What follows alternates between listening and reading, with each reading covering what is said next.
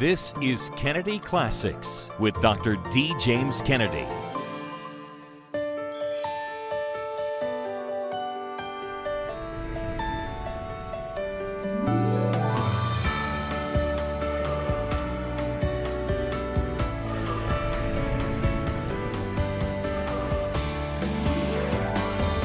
Welcome to Kennedy Classics. Welcome to Kennedy Classics. I'm Jerry Newcomb. And I'm Jennifer Kennedy Cassidy. All around us, there are false gods. In biblical times, they were often carved out of wood or made out of gold. Today, they tend to be dangerous political movements and philosophies. As the reformer John Calvin said, the human heart is an idol factory. We'll either worship the true God or a false one, but we'll all worship something. On today's program, we'll expose some of the false gods of the modern age. Where might you or your children be led astray? Later in the program, we'll have an important report on how one dangerous philosophy could impact your health care. And we'll share an excellent new resource with you that will help you understand the biblical foundations our nation was founded upon and is departing from. And I'm John Sorensen. What's the most important thing the true God wants you to know to follow Him? I'll tell you more about it later in the program. But first, my father, the late Dr. D. James Kennedy, exposes some of the false gods of our own day by looking at the false gods the prophet Elijah confronted in his important message, "If the Lord be God." Examine all of history, sacred and profane, and you will never find a contest comparable to the one before us today. Nothing in the Olympics, Super Bowl, the World Series, the heavyweight championship, even the Triple Crown begins to compare with this.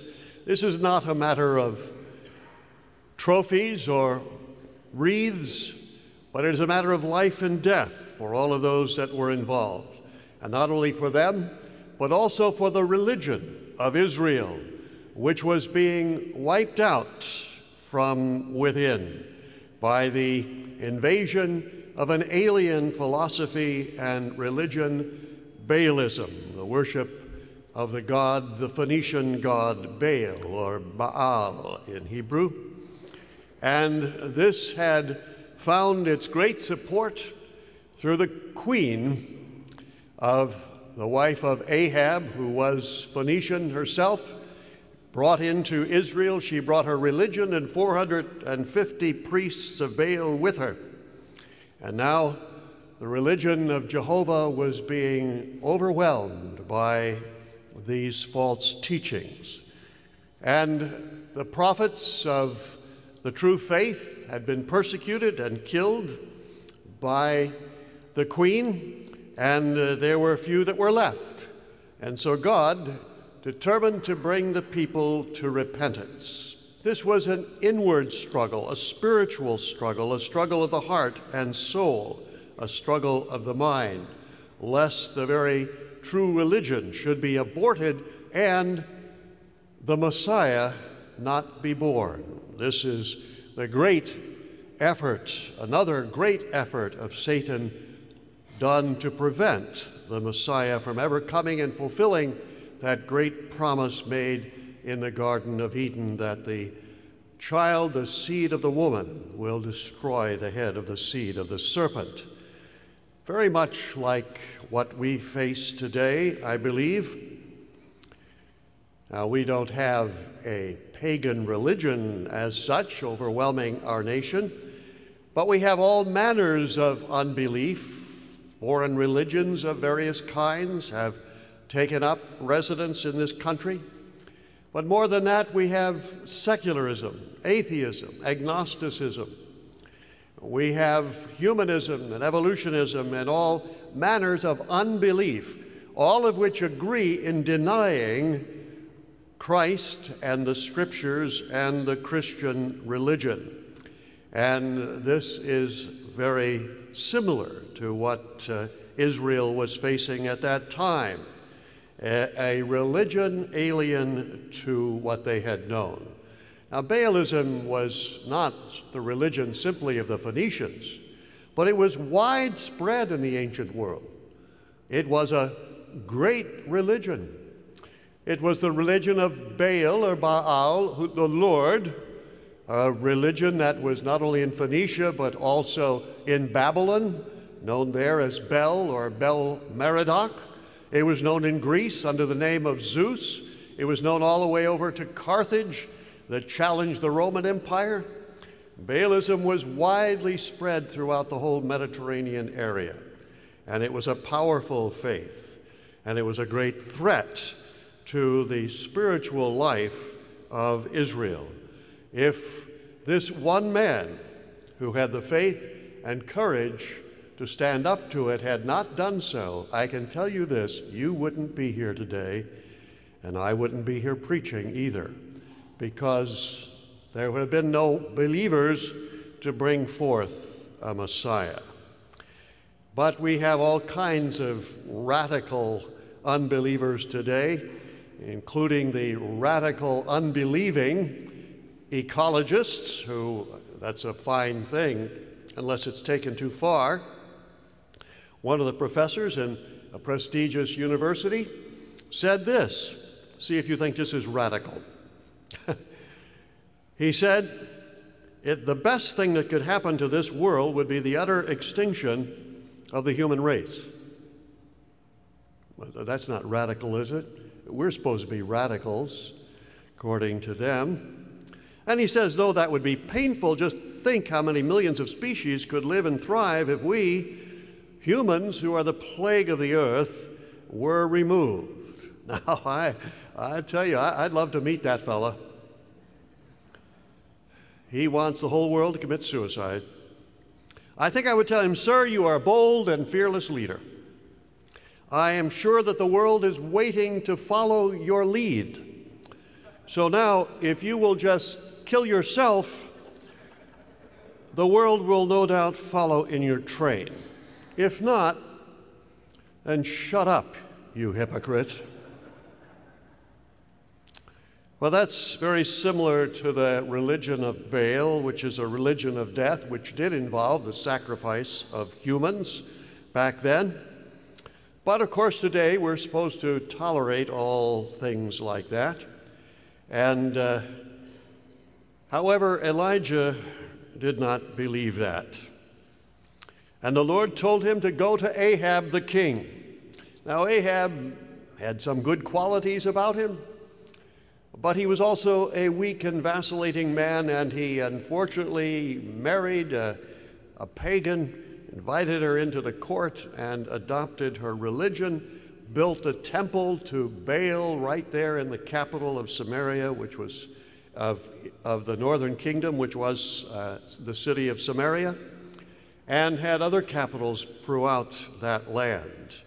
And so Ahab is confronted by the prophet Elijah, who appears and says unto him, by the Lord God of Israel, before whom I stand, there shall be neither dew nor rain these years, but according to my word. And he spins on his heel and strides away, no doubt leaving Ahab speechless. But then the days pass, and the weeks and the months, and already whatever clouds were in the sky have disappeared, and now the sky is a copper sky of brass that seems to have lost the understanding of rain. No cloud is seen week after week and month after month. The white bones of the cattle and sheep glistened in the relentless sun. It was a time of death. It was a time for people to consider their God. So Ahab is told where Elijah is, and he goes out to confront him, trying to sum up all of the royal dignity he has left, and he says haughtily, art thou he that troubleth Israel? And Elijah said, I am not he that troubleth Israel, but thou and thy father's house, for thou hast abandoned the commandments of God. And so Elijah sets before them a trial to see who is the true God. He says to the people of Israel, if the Lord be God, follow him. But if Baal be God, then follow him. He did not say they couldn't follow Baal, but they couldn't do both. And that was the problem. Some of them were worshiping Jehovah, and some of them were worshiping Baal, and some of them were worshiping both. Well, my friends, there are many like that today, halting between two opinions. Oh, they don't worship outwardly some pagan god, but they have one foot in the church and another foot in the world. They don't want to miss out on the goodies of this life. I mean, maybe there's not a God, and I don't want to lose out on this life too, and so I'll get all the gusto I can get, and I'll still go to church and worship God, and then I'll be all right in either case, however it works out. I wonder if there are any here halting between two opinions.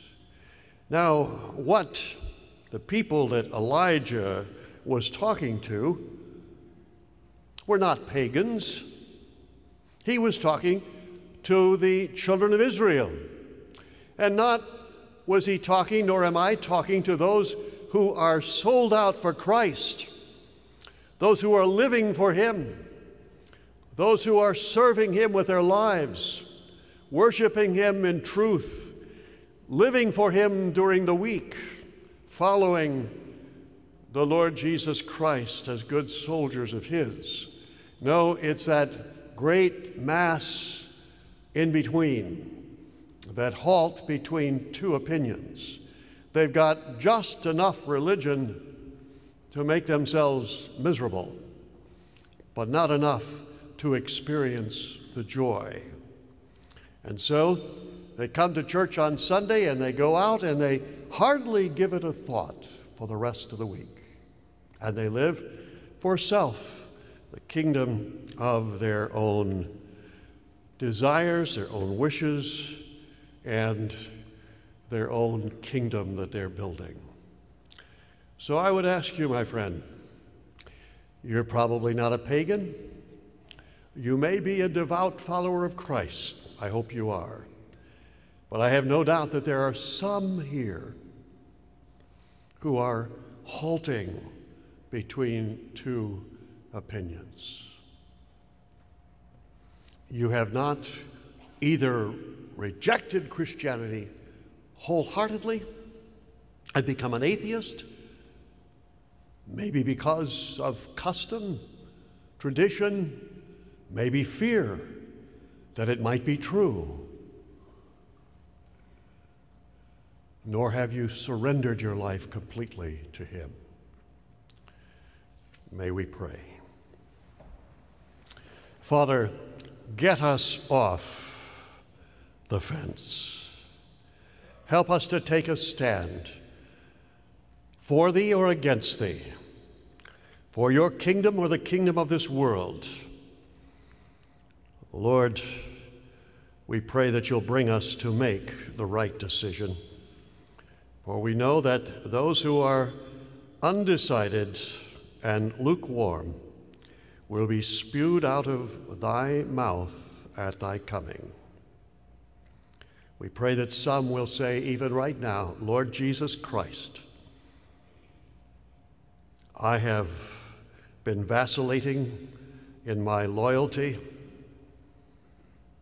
I have tried to live on both sides of the fence at once, but now I wholly commit myself unto thee. I know that the fire of your wrath has fallen again upon the Lord Jesus Christ on another hill, scattered with blood, and that he paid the penalty for my sins, that I might be forgiven and have eternal life. Come, Lord Jesus Christ, take over my life fully. I surrender myself to thee. In thy name, amen.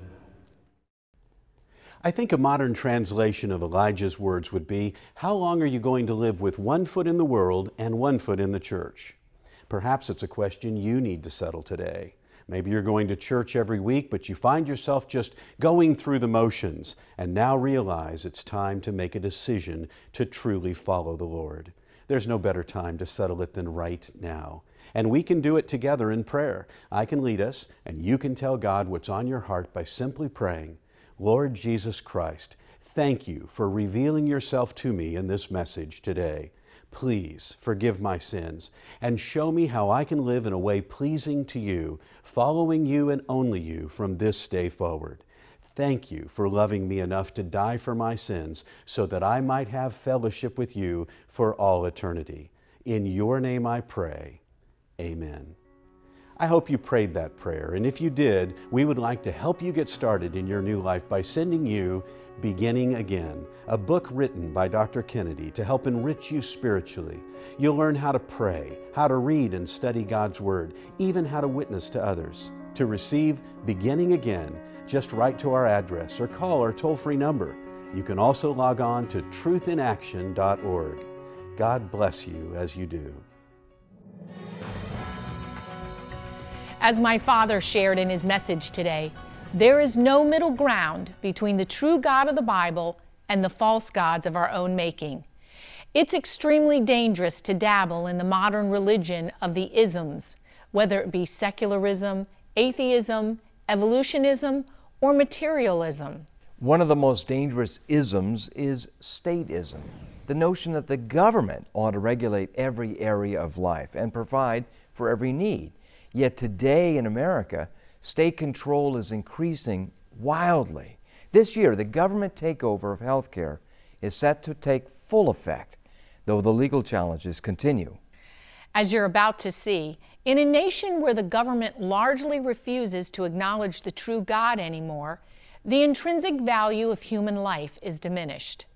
If the official philosophy is that we all evolved accidentally by a blind process, the image of God is no longer recognized in humans. Combine government control with limited health care resources, and there's reason for intense concern. Let's take a closer look. There are people in this society, materialists, utter materialists, who think that all we are is so much meat on the hoof. If all we are is just another animal in the forest, that's how we'll treat each other. When we say a human being who is very ill should receive less treatment or should be cut off from care, as sometimes is now asserted to control medical costs, aren't we treating that person like a wounded animal in the forest? In 2010, against popular opposition, Congress passed and the President signed the so-called Affordable Care Act, making government health care a reality. The health care law is being gradually implemented through 2014. If you have government centrally deciding what gets paid for, and in fact eventually who receives the benefit and who might not receive the benefit, and you have a situation of monetary difficulty as we do today, rationing is the natural outcome. Wesley J. Smith is the author of Culture of Death and writes extensively on bioethics issues.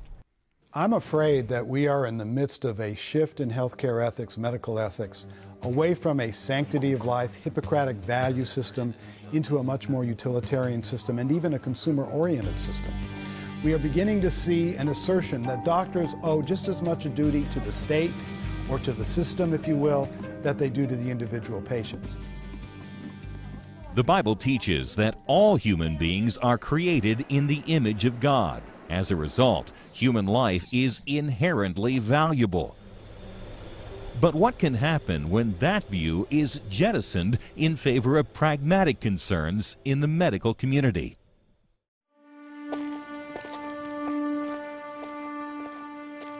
Hitler had many people prepare the way for him. That's not to say that all Germans bought into these ideas. Many Germans didn't believe in eugenics. Many Germans didn't believe in compulsory sterilization. But there were many in the intellectual elites especially who did and who were promoting those ideas long before Hitler came onto the scene.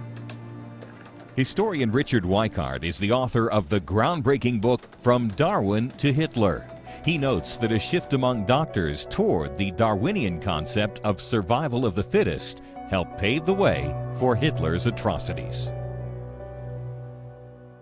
Many of the very earliest proponents of euthanasia, abortion, and infanticide, especially for the mentally ill and congenitally disabled, were forthrightly using Darwinist ideas and arguments to support their vision of life and death. Very clearly, Hitler drew on these ideas. Now, this, of course, preceded Hitler. There was a book came out in 1920 called Permission to Destroy Life Unworthy of Life. It deposited 3 killable categories: those who were terminally ill, those who were unconscious and if they woke up would be appalled at their condition, and the so-called idiots, which was the terminology at the time, people with disabilities. As a consequence of this, in Germany during World War II, doctors, and they weren't forced to by the Nazis, they did this voluntarily, doctors murdered hundreds of thousands of people with disabilities, starting with infants born with disabilities and eventually ending up with adults and so forth. It was kind of the practice for the Holocaust. Once the killing began, it was easy to broaden the categories of those deemed unfit. Under the Third Reich, instead of taking the Hippocratic Oath, doctors took a vow of loyalty to the state. They owed an obligation to the state, and they owed an obligation to the patient. Well, once you start having a mixed mandate, eventually, I think in the Bible it says you will either serve mammon or you will serve God. Well, in this context, do you serve the state or do you serve the patient? And eventually the state prevailed over weak and vulnerable patients who were deemed a drain on the state.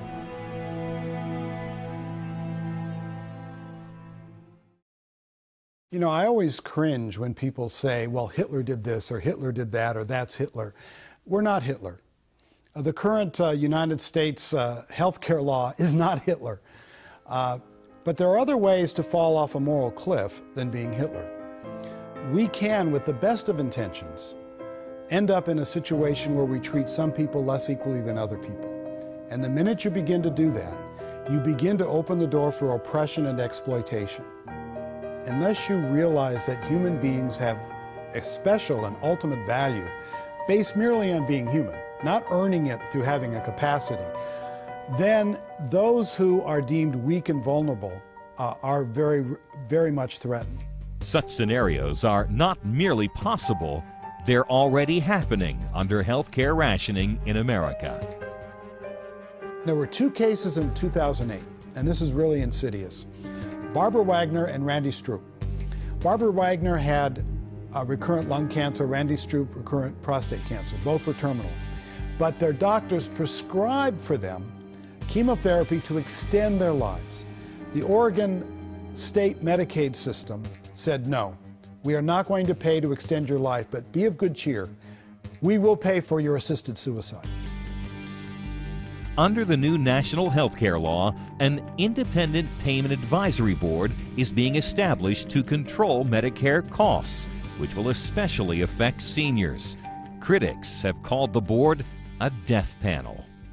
I'm very concerned about the impact of our current trajectory on health care for the elderly.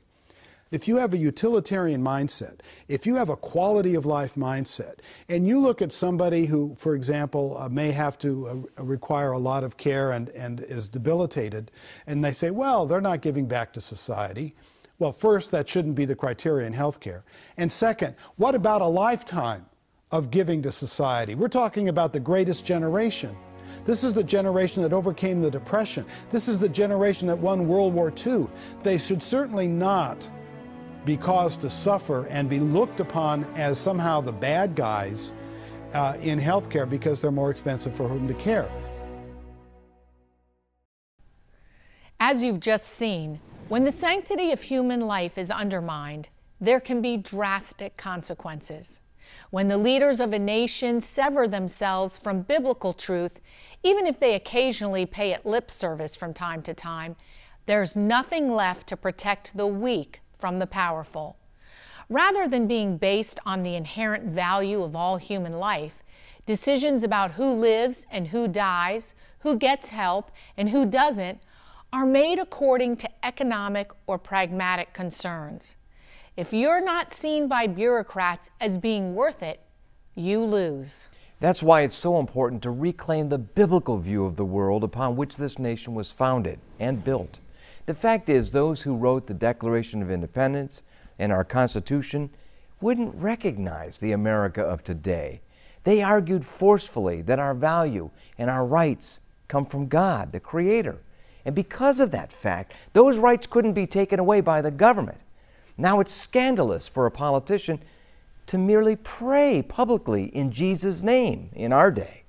If we're going to reclaim our freedoms, it's absolutely essential that we elect people to public office who have a view of government and human beings drawn from the Word of God. That's why we've put together an exciting new DVD bundle called The Bible and the Presidents. This 4-DVD set contains classic messages from Dr. Kennedy on some of the most important presidents America has ever had: George Washington, Thomas Jefferson, and Abraham Lincoln. And we want to send it to you today when you give a generous gift to the ongoing work of this ministry. Simply write to us at Box 6053, Albert Lee, Minnesota, 56007, or call toll-free 877-942-7677, or go online to truthandaction.org. Revisionist historians have tried to turn these presidents into unbelieving secularists. In reality, all of these great presidents believed that Christianity and the Bible were necessary to the survival of America. It's important that you have these messages for your children and grandchildren as well. And if you contact us right away, we'll also include the booklet, What They Believed, which includes written versions of these messages. We'll send you the 4-DVD set, The Bible and the Presidents, as well as the booklet, What They Believed, when you give a generous gift to the ongoing work of this ministry. Simply write to us at Box 6053, Albert Lee, Minnesota, 56007, or call toll-free 877-942-7677, or go online to truthandaction.org. Maybe you can give a gift of $30, maybe you can give $50, $100, or more. Every gift is valuable as we seek to broadcast biblical truth on important issues like this through any means possible. Please contact us today. May God bless you as you do. And may God bless America. A video of today's program is available on DVD for your gift to this ministry of any amount. So please call, write, or log on to our website today. This has been a production of Truth in Action Ministries.